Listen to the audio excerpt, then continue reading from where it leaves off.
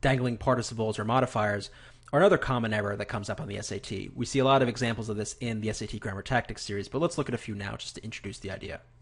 So remember, a modifier, well, we'll talk about this later when we look at participles, but basically a participle or a modifier is a participial phrase that hangs at the front of the sentence that usually, or is supposed to, modify the noun that follows it. Let's look at where that can go wrong. After he barked at the postal worker, John scolded his puppy. So this actually isn't a participial phrase, but it's a subordinate clause, but the point still stands. After he barked at the postal worker, wait a minute, who is the he here?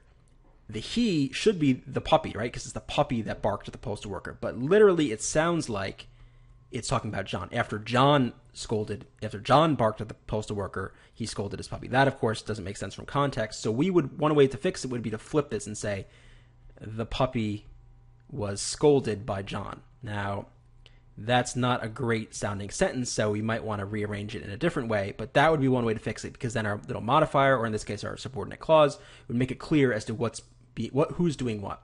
Let's look at a better example with actually a participle. So wearing the uniform of a police officer, many people were tricked by the deceptive thief. So we've got our participial phrase here, wearing the uniform of a police officer, and this is going to modify the thing that comes right after it. But as written, it sounds like many people were wearing the uniform of a police officer. That's not what we want. We want the deceptive thief to be wearing the uniform. So we can change this by saying, wearing the uniform of a police officer, the deceptive thief tricked many people. Right? That would move our thief to the front to make it clear that he was the one, or she was the one, wearing the uniform.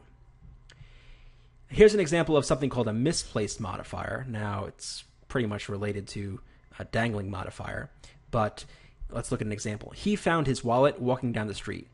So we know what this means in context, right? This guy was walking down the street and he found his wallet. Fine. But what does it literally say? It's literally saying he found his wallet walking down the street. Remember, modifiers usually modify the thing they come right next to. So here, wallet is the thing walking down the street, right? So he found his wallet walking down the street. It's like saying, I found my brother walking down the street. That would sound like, well, it's kind of ambiguous, but that could be interpreted as I found my brother while he was walking down the street, right? But here, that's also what it's literally saying. He found his wallet walking down the street, as if the wallet had sprouted legs and started walking. So this is a misplaced modifier. We would have to fix this by making it clear that he was walking down the street. This is a last examples of another kind of dangling modifier that doesn't come up too much. And this is one where there's actually nothing for the participial phrase or the modifier to modify. So, smiling knowingly at the stranger, the sky thundered ominously. So wait a minute. Who was smiling knowingly? Was it the sky? No.